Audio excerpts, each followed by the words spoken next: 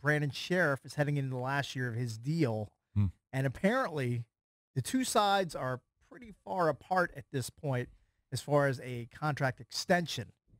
So are you worried about the Redskins not being able to retain Brandon Scherff going forward after the season with another huge question mark in Trent Williams, your left tackle? So you can't afford to lose both. So your best, your best two linemen. Your best two linemen now are both in flux. New contracts. Trent Williams, if you believe the reports, no longer wants to play for the Redskins, or is just using it as a power play to leverage it for more money. And now Brandon Scherff, the guy who's been to 2 Pro Bowls on the interior of your line, one of your best offensive linemen, apparently the sides are far apart. Now, that can be bridged at some point, hopefully, and you come to a common number that works for both parties. Right. But as of right now, the Scherff camp's here, and the Skins camp is over here. Yeah, I think it's bridge that gap. I just think that's negotiation 101. Yeah. I could be wrong. I just assume that they're going to get their deals done, and they won't miss much time, if any, and they'll be starting in week 1 for the Skins. But I don't understand about his deal. If they don't, then that's obviously a huge problem. He's slated to make $12.5 million this year. Mm-hmm. Why did that number go up so high after his first 4 years of his deal? I don't know. I don't know anything about the contract. It all gets dumped into the last year of the rookie deal.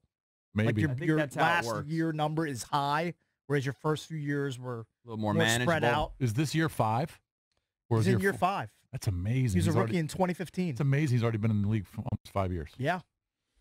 And if you look I just assume they're going to get something done. See, here's the thing. Redskins can't afford to lose Trent and Scherff. You wouldn't think.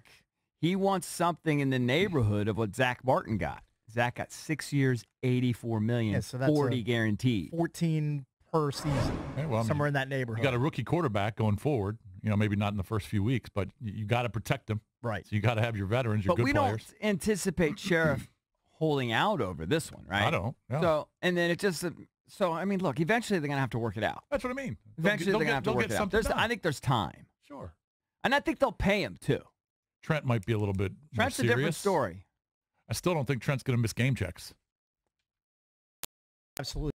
He's going to do whatever he can to miss training camp. Because let's be honest, what he's been at training camp in the past, he's never a full participant. Mm-hmm. He rarely plays in preseason games. He might play for a series or 2. He's a guy that you've always had to kind of manage being out on the field because of injuries. He's a guy who's 6'6", about 315. Mm-hmm. It's going to take its toll on his body.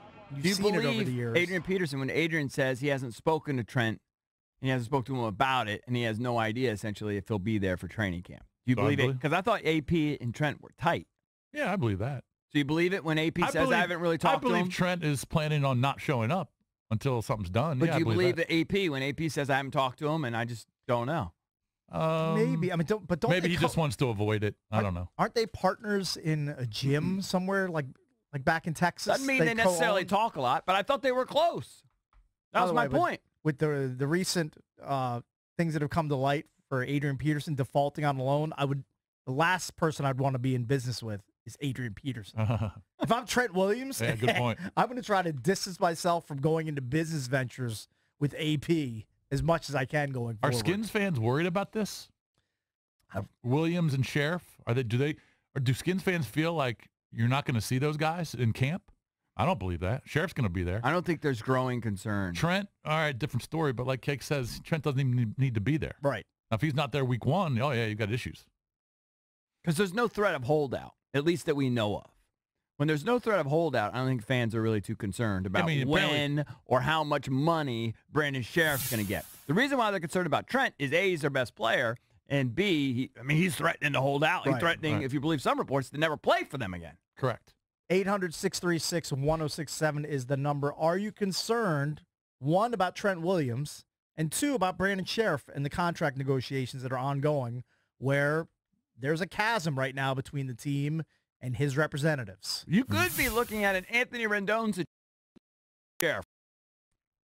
Yeah, I mean, he could just get to free agency and just roll out with no compensation whatsoever. We could be getting to that point. He could, you're right. Or are they going to franchise him? Are they going to do that bit? They could do that. Franchise, which is probably what they'll do, some sort of tag. Yeah, and then you get to the average of the top 5 at his position. And as you mentioned, Zach Martin's at the top of that heap, making $14 million a season. I'm not that worried about Scherff and when he gets his money. Because eventually he's going to get paid.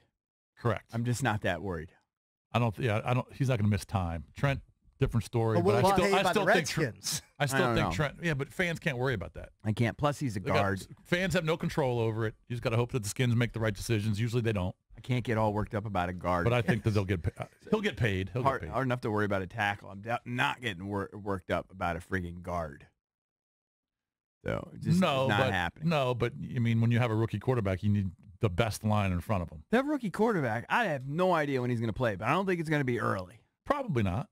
I think even AP said this weekend. But was when he does play, saying, you don't want Tyler Catalina. No, you're right. I think AP even said this weekend that Case seems to have the edge. He did. For the starting job. I have his quotes right here. Quote, with Case Keenum, the quarterback runs everything, right? Offensively, we look really good with Case Keenum back there. He's a vet. He's been in the league for a long time. He's a gunslinger. He's a guy that's going to throw the ball and spread it around. He wasn't as glowing with his review of Haskins. What did he say? He said, having Haskins back there, too, I'm looking forward to seeing what he'll do in training camp. Once he gets more under his belt and becomes more comfortable, he'll be able to play faster as well. So, I mean, it's nothing earth-shattering. Well, the guy who's been in the league for a while is ahead of a rookie who has 11 games of college experience. Keenum, talent-wise, should be ahead of Haskins developmentally at this point. Right. Right. But aren't you of the camp that you would still start? Thinks Haskins should start. I would still start Haskins because I think the upside, the ceiling for him, he could be a complete disaster, though. He could be. They are still trying to win games. I understand. Look, I don't think that this season's only to try and develop Haskins. I mean, they're trying to win games. Yeah, I think you got to try to win games. Win as many as you can every year. That's what I mean. I don't like this. They're still, even though we don't think they're a playoff team, they think they are. Well, somebody just had them at 3-13. Who did we read about that just had them? I think Rick Snyder tweeted something. Does Vegas have? He saw a number for the Redskins projected at 3-13, which he thought was outrageous. Right. Well, the season win totals, I haven't seen Vegas put out one at 3.5 or 4. The highest I've seen is 6.5. Yeah, they're in between that 5.5 to 6.5 range. Right. So Vegas thinks they'll be in that 5-11, 6-10 range. Right. Maybe 7-9.